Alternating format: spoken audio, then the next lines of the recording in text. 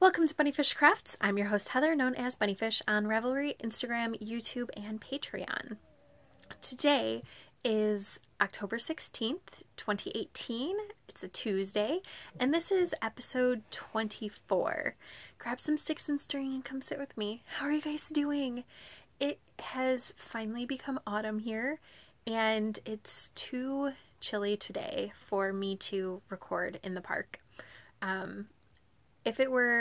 It's high 40s, low 50s right now, I think. And if it were sunny, it would be okay, but it's a little bit overcast. So we are in my very favorite spot in my house right now, which is my bed. And if we were, hanging out in real life at my house, we would probably be hanging out on my bed, unless that freaked you out. Because this is where I hang out. This is where all of my friends have always hung out, is in this space. So yeah, I mean, I have a living room, but I like to hang out on my bed. And when I go over to my best friend's house, we also hang out on her bed. We're just bed people. Some people are. Isn't this headboard beautiful? My dad gave this to me when I was in middle school or high school. I love it. It's very heavy and very beautiful. So anyway, let's talk about podcasty crafty things. The Deja Vu Along goes through the end of this month. So anything that you are making that you have made before, so revisiting a pattern, that sort of thing, that counts. There are some finishes in the finished object thread, not a ton though, so there are 2 prizes so far.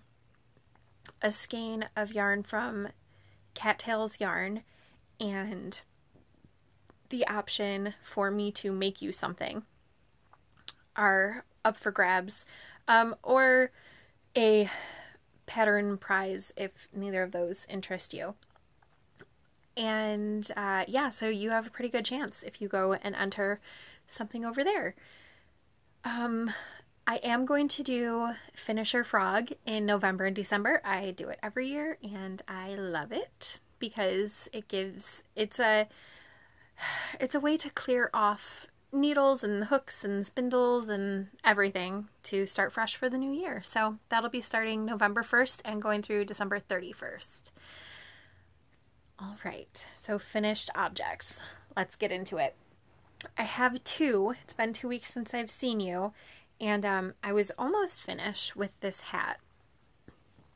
I think this marker down here was where I was at last time I podcasted, and this was probably just a daily stitch marker, but I left both in because I can't remember. I have the crown decreases fixed in the pattern. This is Tritine. It's my design. I reworked the crown decreases to make it less confusing. So I have to, and I formatted a charted version. The previous version of this hat was only written instructions, so now it's charted, and I'm having it looked over.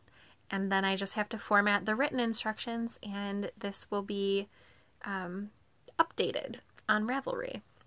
This light, I don't think you can see the cable texture. No, I guess a little bit. So it has 3 cables running up in a panel, texture stitches in between, texture stitches all over the body, and the yarn that I used for this is Toshmo Light.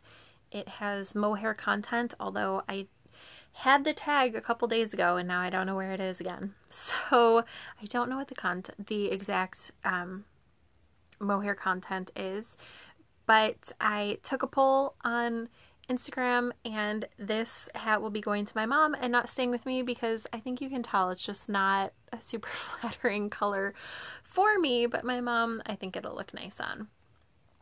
I just pulled a button out of my button stash because I have a pretty, it's small. I have a small button stash, but it has 100 or so buttons for me to pull from.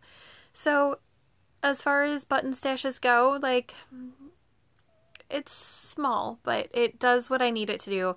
And I don't know where this button was. I don't think I bought it though. I think it's probably a rescue from a coat or something that I changed buttons out of.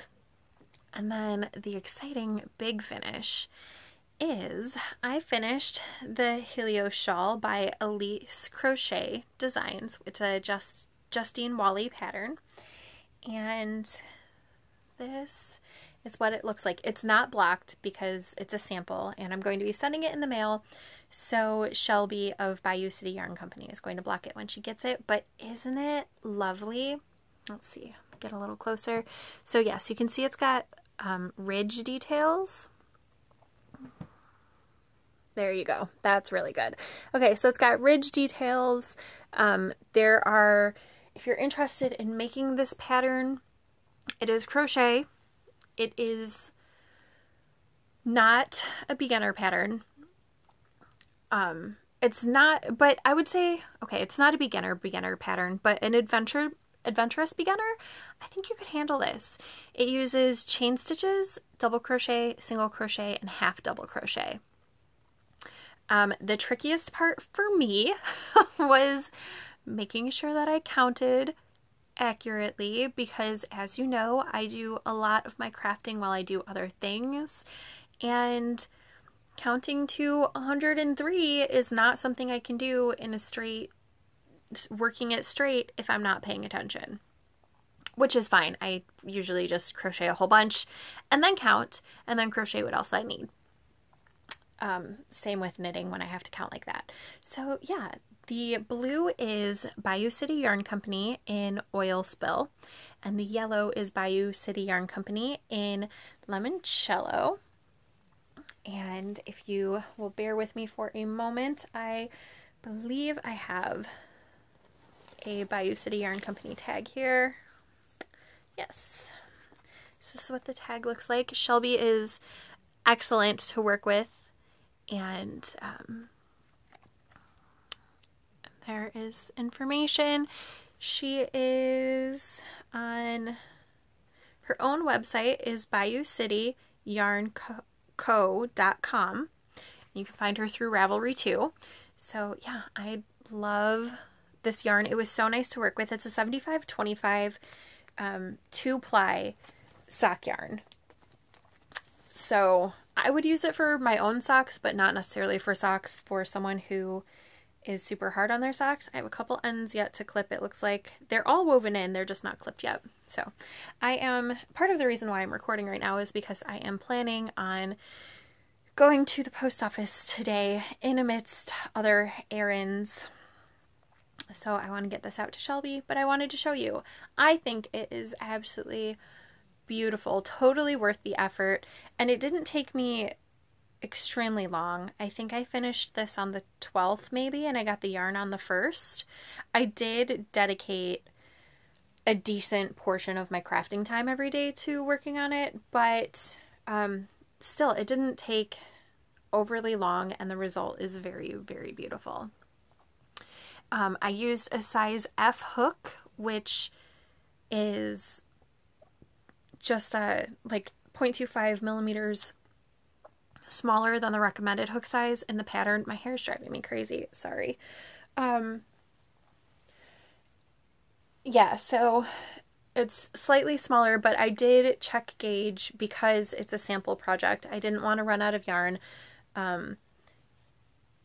And so the F hook got me gauge. Sample projects are really the only projects that I really swatch for, except for sweaters. I just tied my hair into a knot in case you were wondering what was going on. Doesn't seem like a very stable one, but good enough for now. And then I don't usually talk about half objects in finished objects, but I'm going to talk about this one if I can find it in finished objects. Nope, maybe I won't. Maybe I have misplaced it in this pile of blanket. And this, I would totally edit this out if I were, you know, editing, but I'm not. Okay, so my half object that I am not showing you right now, but maybe later it will come to me, is the first Perfect sock from Regia. I finished the first one, and I can't remember if I talked about it here or just on Instagram, the possibility that I might run out of yarn and therefore need to use a different colorway or a different yarn altogether to finish the sock. But I didn't have to. The patterning stopped on this particular sock. It's a knit on size 1, 72 stitch sock. I normally knit my socks on US 1 2.25 millimeter needles using 60 stitches. So I wasn't sure about how much this man sock was going to take. And on the sock itself, the patterning stops about halfway down the foot, but then there was plenty of the contrast color still attached to the ball to get me all the way through the toe. So that's good.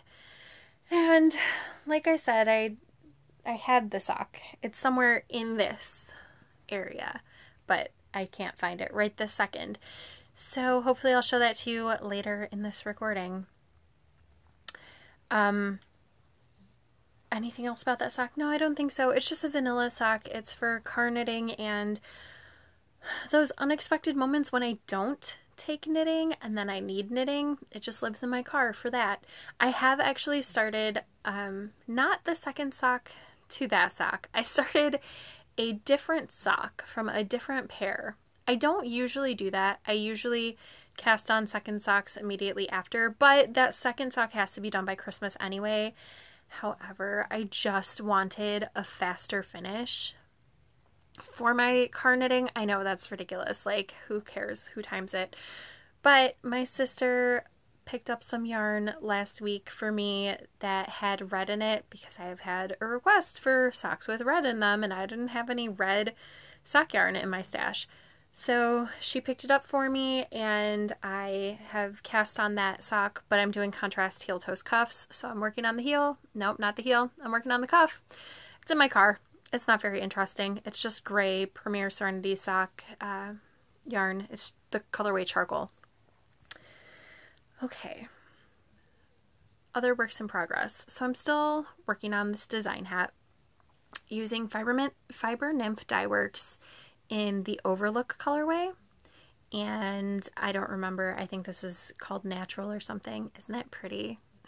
I'm super in love with how this hat is knitting up, and I'll be looking for testers soon. Let's say the end of October. This should be done.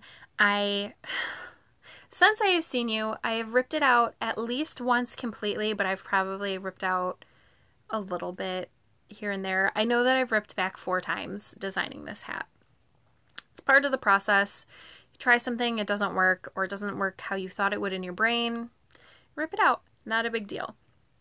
So now I'm in love with it. I think it's working up so beautifully. I am excited for people to see it and test knit it. I am a little more than halfway up the body of the hat before I get to the crown decreases, and I knit this over the past 2 days. Yesterday I didn't knit very much at all, but on Sunday I knit, well, I'll just show you. From Sunday I knit from here to here, and then yesterday I knit from here to there.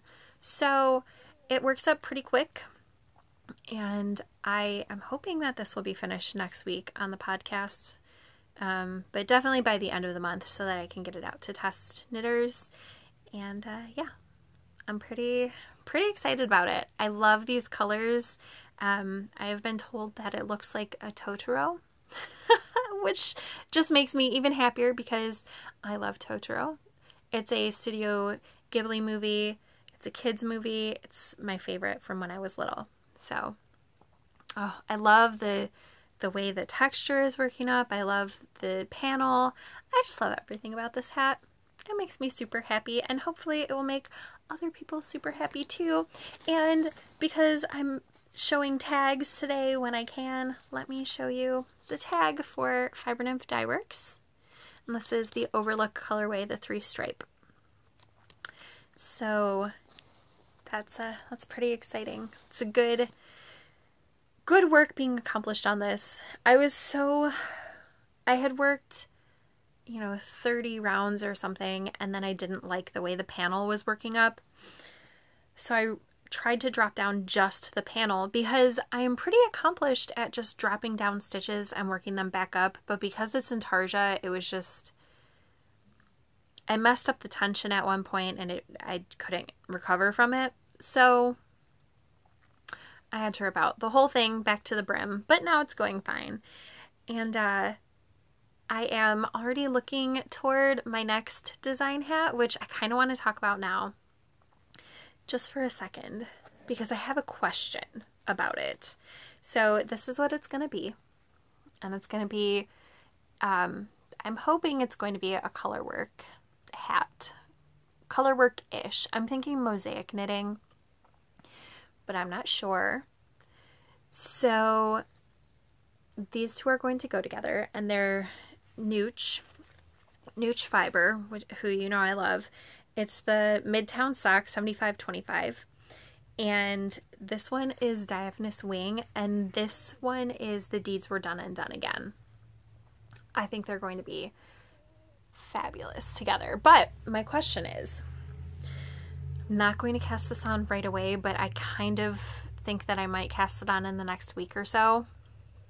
Just to, it's looking at the colors is giving me so much joy that I kind of want to. So I'm doing a colorwork hat, and I'm not sure what type of brim I should do. I'm kind of leaning toward a folded brim. What do you guys think? Do you guys like a folded brim? And if you like the folded brim idea, I'm kind of thinking of having this be the inner band. So folded brim has it's double thick on the brim. And I just happened to do this tri-tying that way. It's not how it's written in the pattern, but since this has mohair content and sensitive skin, I thought I would try to do a folded brim to see if it would work for me, and it does. I can wear this without it being itchy. It's just not good colors for me. So anyway, it has the outside brim and then the inside brim. And as you can see, I used a different yarn here. So I'm thinking of doing the inside brim in this, and then doing the outside brim in this, and then going into the colorwork part of the hat. What do you think? Yes? No? Let's talk hat needles for a second. I did the tri-tying on US 1 for the brim and US 3 for the top, for the body of the hat. And then for my design hat, I used US 1 for the brim, but US 2 for the body of the hat, because I want this to be a little bit of a tighter fitting hat, and because it has lace, I want it to be tighter so it can stretch more. I don't know exactly what needles I'll use for this hat. There will be swatching involved, but what do you guys think about that brim idea? And if you don't like a folded brim, what do you like for color work? 1x1 twisted rib, 2x2 rib, some other random rib? Let me know what you think. I don't really go with irregular ribbing unless I'm doing a cable pattern and the irregular ribbing works into the cable nicely. So that's probably not the way I'll go with it, but let me know what you think on that. I have also been working on the Zipper Laxagon socks, and I have made it to the heel. So this is what it looks like. It is an entrelac modular. I mean, I guess that's pretty self-explanatory with entrelac, but it's a very interesting technique-wise sock, and it's a paid-for pattern. I think it's $7 US. Totally worth it. There's like 15 pages of instructions. Don't be intimidated. They're really, really clear. There's picture tutorials. Kirsten Hall does a great job. I love these socks. I think they're so cool looking, especially for heavily variegated yarns. I love this. This is probably my go-to for heavily variegated yarns. Look at how cool those hexagons look. So I'm going to start the heel. The toe you go back and do later. So I'm going to do the heel, but I am going to do the heel not in the main body yarn, which is Manos. I think it's Manos. I haven't actually looked at the tag in a while, so let's go ahead and do that. Yes, Manos del Uruguay Alegria. In the colorway Locura Flora? Yeah, I don't know. I just made that up. I didn't just make that up. I just made that pronunciation up. But it's super bright and colorful. I am going to work, I'm making these for my sister, and she wants them as tall as they can be, which is why, did I say I'm doing a contrast heel? I'm doing a contrast heel, toe, and cuff. I'm going to use just black Premier Serenity sock yarn for that. I am going to knit this first sock. I think I'm going to do 4 hexagon tiers on the leg and then set the first sock aside and, I mean, do the toe, but then set it aside before I put on the cuff just to see how much I have left, and then work the other sock from the inside of the cake the same way and see if I can do a 5th tier on each sock. I don't think I'm going to have enough yarn for that, but we'll see. I'm going to make them as tall as I can for her. I am working these a little bit differently than I normally work socks. I'm actually working them on a US size 0, US size 0, which is a 2.0 millimeter needle. Because I'm finding that my gauge has loosened up a little bit on sock knitting, and I want to try knitting on zeros just to see what the fabric is like, if it makes it more work than it's worth, that sort of thing. But here's the first sock, and next time it will definitely have the heel in because this is my knit group knitting right now. And I am using, in case you're wondering, Knitter's Pride Carbons. This is the first time I've used these needles is in this project, and this is the this is what my local yarn shop, City Knits, stocks. So I have heard a lot of people talk about how much they love the needles. There is a small area where it joins. It doesn't bother me, doesn't catch on my knitting at all. And as far as double pointed needles go, they're fine. They're not like the most spectacular double pointed needles I've ever used. They're not as sharp as Hiya Sharps, of course. But they're pretty good. They're serviceable. I wouldn't be upset if I had to buy more of these particular needles. Do you want to see my bags? So bad. I'm sure you've seen them as I've been working on them. Fates thread, Knit One Crochet 2. And then those are the only 2 project bags I have in my lap. I am also working on a Lally Lala pattern, which her name is Lydia Tresselt, and I am sort of making Rocco the Raccoon. I say sort of because I had a request for a wolf. She doesn't have a wolf, but I really wanted to make that style of doll. So I'm going to hack the pattern a little, make the ears pointier, do some sort of tufting on the tail. I have started with the easy part, which is crocheted in white. This is just the very beginning of the head. The head and the hands will be done in white because it is, excuse me, what I have. This is Wool-like Loops and Threads. It's the Michaels store brand. It's 75 acrylic, 25 nylon, or 85 15, something like that. It's an acrylic nylon fingering weight yarn that I picked up when everybody was picking up this yarn when it was new. I have 3 balls. Why did I think I needed 3 balls of this? I know why I thought I needed it. I was going to use it as a contrast color in a color work project, and then I didn't end up doing that color work project.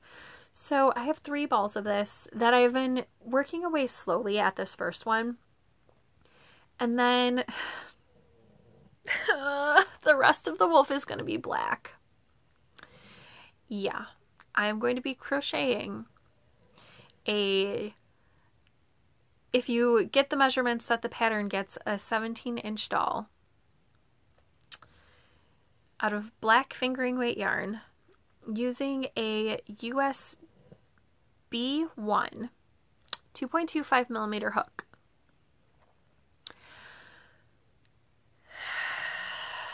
It will be okay, and it will be lovely.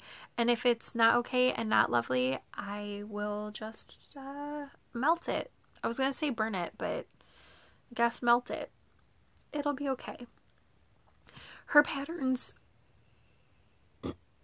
excuse me, are super well written, and they turn out lovely. I love following her instructions. They're so cute.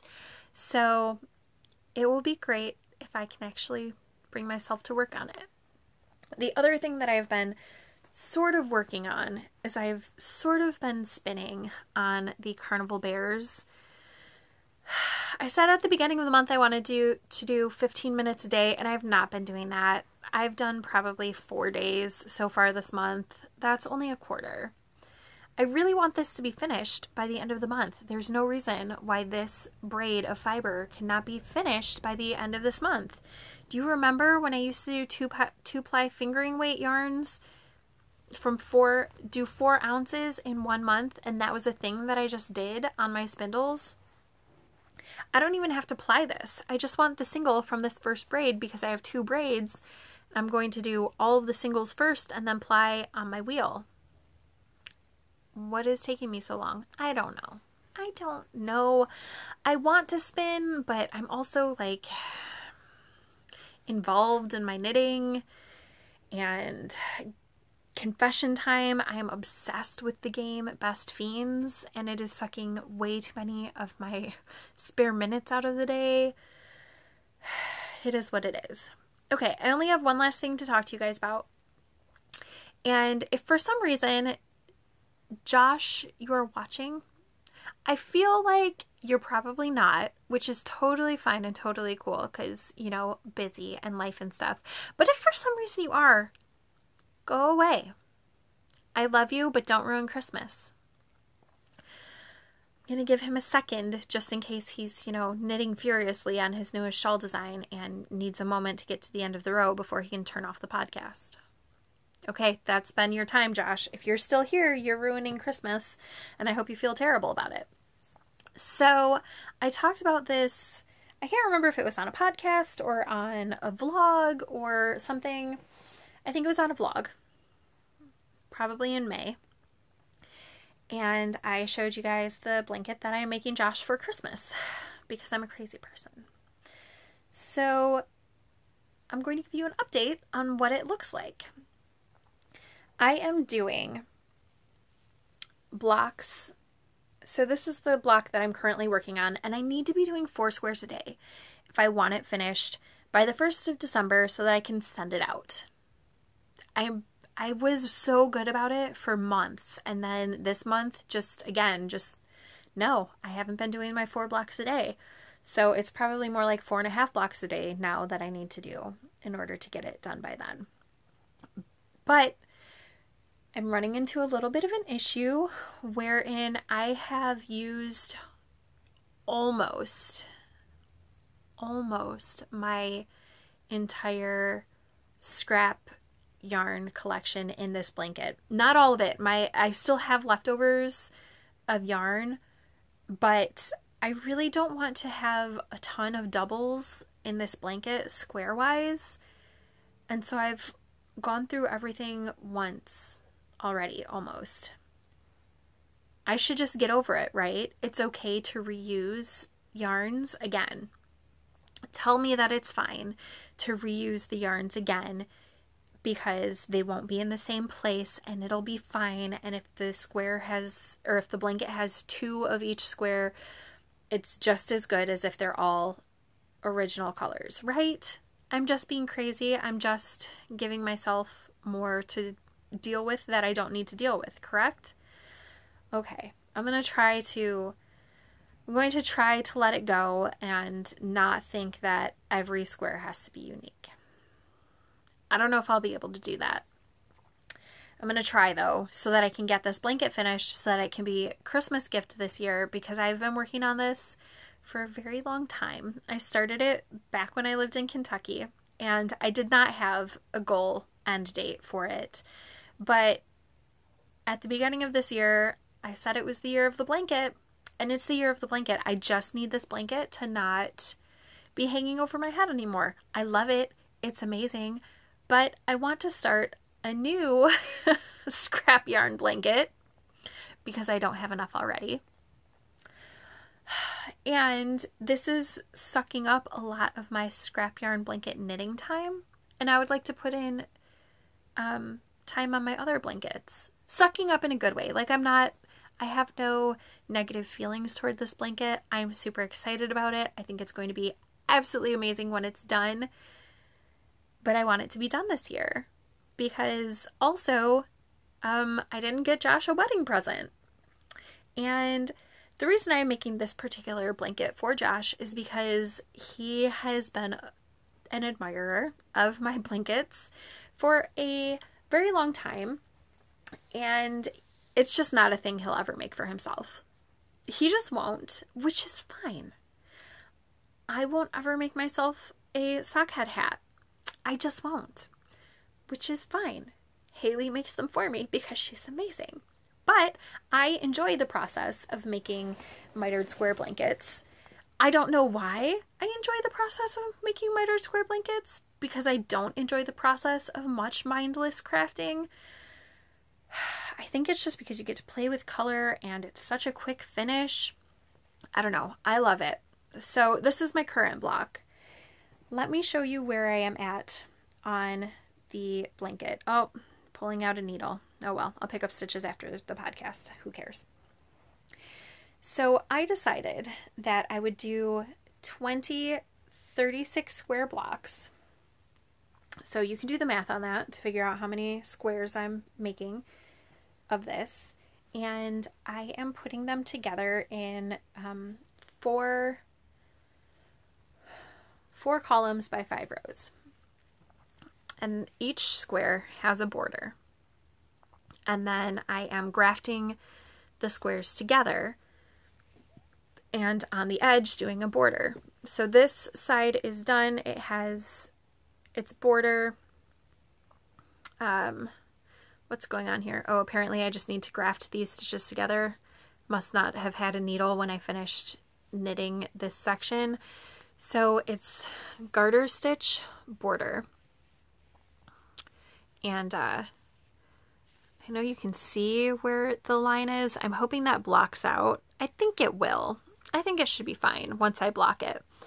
And then I do a little mitered square in between the sides. And it's bound off with I-cord because I-cord looks nice and it's a edging that Josh likes. So I have all of the border squares. I'm not going to show you all of them, but all of the border squares are on, and I only have one side left to finish knitting the border. However, that leaves me 6 blocks that I need to finish in the next month and a half. Totally doable if I do my squares. And then I will seam them in. And all these live stitches are being held on knitting needles. And the reason I did it this way is because I did not, leaving the blocks just to sew in, I did not want to finish piecing the blanket and then have to do all of the border at the end because I would procrastinate on other things and then it wouldn't get done by Christmas. So grafting, while it does take time, is not something that I dislike. So I don't mind having to graft in the squares. And that's something that I can do as I'm knitting on other squares. And then once the final block is grafted in, it's finished and I can just wash it and send it. So that's my thought process behind it. I think it is going to be so cozy and lovely for Josh and his husband, and I hope they love it. They better love it. But yeah, I am super excited to have this finished by Christmas. I will definitely have it on Instagram after Christmas. Maybe I'll show it on the podcast before I send it. I don't know. But send me good vibes and tell me that it's okay to have multiples of the same yarn in the blanket and that he won't even notice. Right? It'll be fine. I don't need unique squares. Get over it, Heather. It's fine. All right, you guys are right. I'm going to listen. I'm going to finish going through my unique yarns and then... No, I'm not going to do it that way. I'm going to start working with some of the older yarns and mix in some of the new unique yarns so that there is more variety in square placement and things. Okay, you guys talked me into it. You guys are the winners. I hope you made something fantastic with your sticks and string, and I will try to be back next week. Thank you for hanging out with me. If you have any comments, please put them in the comments below. And hit like, subscribe, hit the little bell button if you want to know when I post podcasts, because they're not as regular as they used to be. I will see you hopefully next week. Bye!